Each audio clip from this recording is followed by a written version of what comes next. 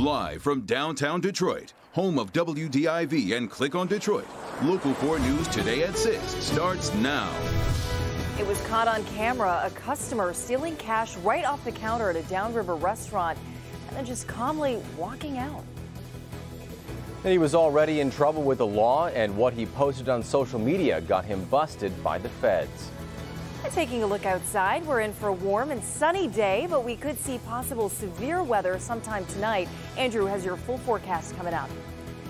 Good morning. It's 6 o'clock. I'm Priya Mann. And I'm Grant Herms. Thanks for joining us here this morning on Local 4 News Today. Priya, it was so nice out the last couple days. I know it was a little cold and maybe a little rainy in the morning, but I was really hoping that this weekend we would stay away from some of those showers. Yeah, absolutely, Andrew, but you are tracking some potential severe weather, but that's later on. That's right. That's mainly during the nighttime hours. During the day, we are getting the sunshine that we crave, including from yesterday. We're looking at mostly sunny skies this morning and mostly to partly sunny skies this afternoon. It gets warmer. I mean, this is going to be the warmest day of the week with temperatures that'll be in the upper 70s to near 80. We might see some scattered showers as early as 8 or 9 o'clock this evening, but the heavier shower or thunderstorm activity occurs closer to midnight and certainly afterward. Currently, we have temperatures that are in the 50s right now. Some 40s are out there, like 48 in Sandusky, but we have 53 for our friends in Pontiac, 56 degrees over in Monroe. Good looking shot of downtown Detroit with 57 degrees over at Metro Airport. A breeze out of the northeast at around 6 miles per hour. There are those showers and storms well to our west for now. In Illinois and also Wisconsin, even in northern portions of the lower peninsula, that is going to move to our north. But we're looking at that area to the west moving over us as we get closer to sunset and afterward. We'll talk more about that severe threat overnight because we could see some heavy downpours, even some gusty winds before Sunday morning is over with. We'll talk more about that in your complete weekend forecast in minutes. All right, thanks, Andrew. Well, Detroit police are asking everyone to keep an eye out for a missing 2-year-old boy. Take a good look here at your screen. His name is Carson Hayes. Police say his mother took him from his home on West Chicago on Tuesday, and the boy hasn't been seen since. She does not have custody. Her name is Asia Sturgis, and she may be driving a blue 2019 Nissan Altima with a New Hampshire plate 457-6271. If you have any information, you're asked to call police. Time now 6:02, and a thief targeted a downriver restaurant knowing exactly what he was doing, and he walked away with a handful of cash. Jason Colthorpe has more on who the police are now looking for.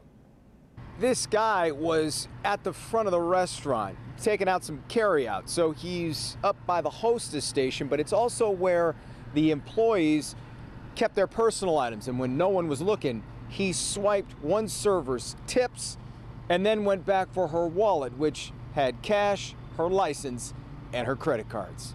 They're providing for families off of tips, and to do something like that, that's just a terrible thing to do. Surveillance from August 30th at the popular Wyandotte restaurant Whiskey's on the Water shows a man with a carryout carrying something extra out, namely a waitress's book full of tips, and then he goes back for her wallet. Police are hoping to ID this guy. Disgusting. Whiskey's didn't want to comment on camera, but some of its loyal customers shared their displeasure with someone stealing from a server. It's horrible. I'm told the man is not a regular and he paid with cash. That was her livelihood that you're taking from. Who knows that waitress's situation, where she's coming from? But Whiskey's isn't letting it go. Employees have been doing their own detective work to help police track down this tip thief. I feel bad for her. It's unfortunately it's the times we're living in. Everyone's, trying to get money, trying to make it through. That honestly is a terrible thing to do. These waitresses, they work very hard. Sometimes they barely even get tips. They have families to support. And to do something like that, that just shows how sorry some people can be. I mean, that's just wrong. It's just wrong. You don't do that. Again, this happened last Sunday about 6:30 in the evening. Police say if you recognize the guy in this video, they'd sure like to hear from you. Give Wyandotte Police a call. We're in Wyandotte. Jason Colthorpe, Local 4. A Detroit man is facing new charges, and it all started with what federal agents saw on his Instagram posts. Our Mar McDonald has more on how agents use this man's Instagram in a criminal complaint against him. You know, there's oversharing on social media, and then there's oversharing on social media that lands the ATF knocking on your door. Jeremy Massey is already in hot water with the law. He has 2 outstanding court cases, one in Macomb and one in Oakland, for a list of felonies, including unarmed robbery, obstructing a police officer, leaving the scene of an accident. It's just a sample. ATF was monitoring Massey's Instagram, which went by various names, including East Baby Slim.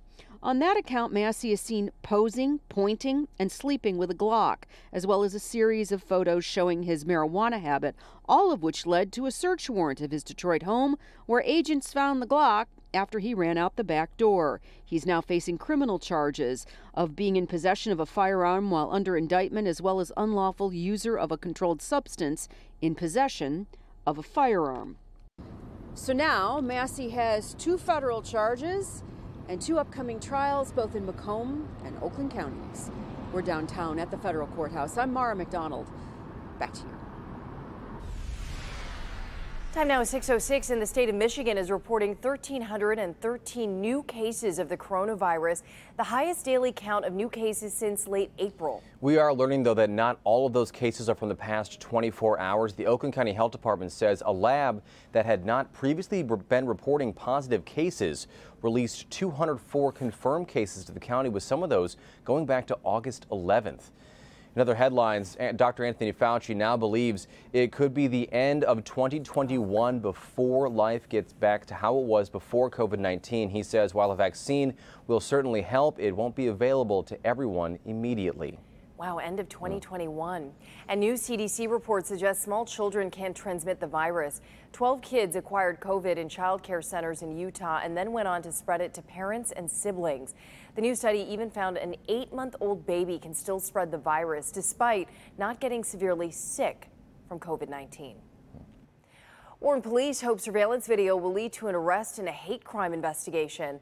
Home surveillance video from Thursday night shows an unarmed man lurking around the Hall family's home near 11 Mile in Hoover. Moments later, he shoots at the house.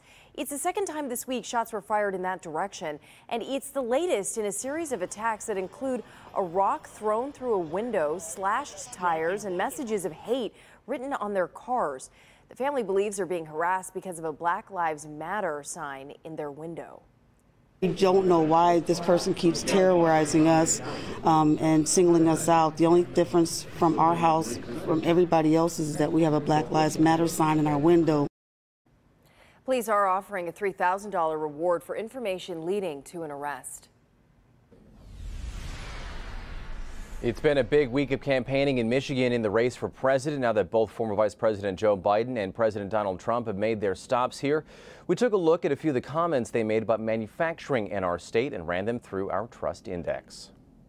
The first one is a claim that the president said a few times that he added a lot of auto plants both here in Michigan and around the country.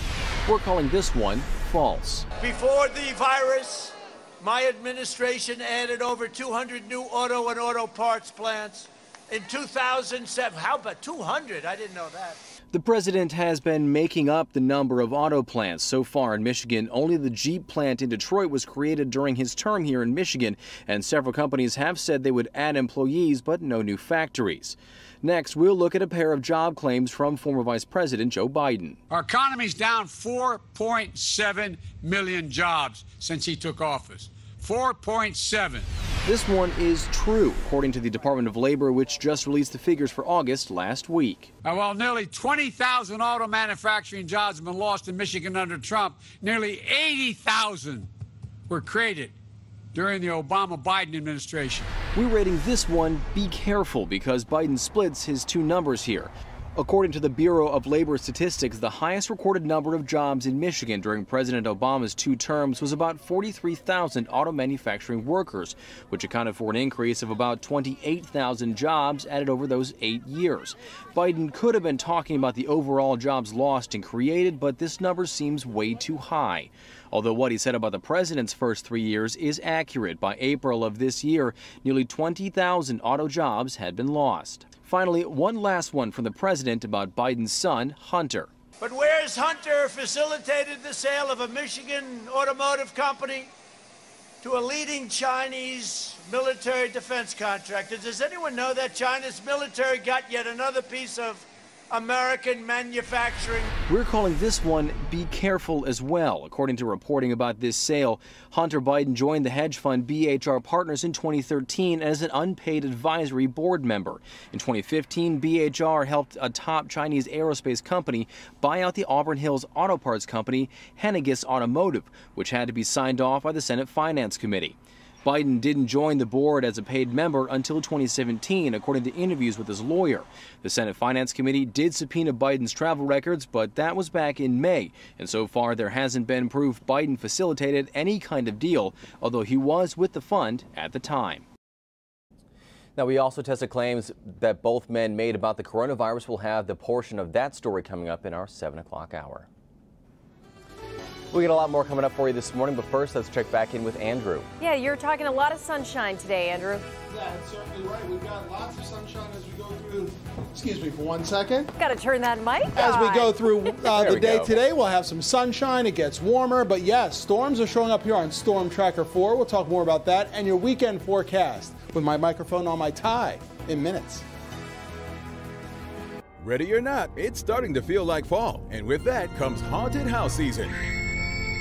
But how will this local horrifying haunt protect their guests from coronavirus? There's a lot of changes to help with crowd control, but still a lot more inside here that I guarantee you will make you scream. Find out why they say they're ready to scare you safely. As long as we keep everybody separated and we do that naturally, we should be fine. Join us Monday at 6 a.m. on Local 4 News Today.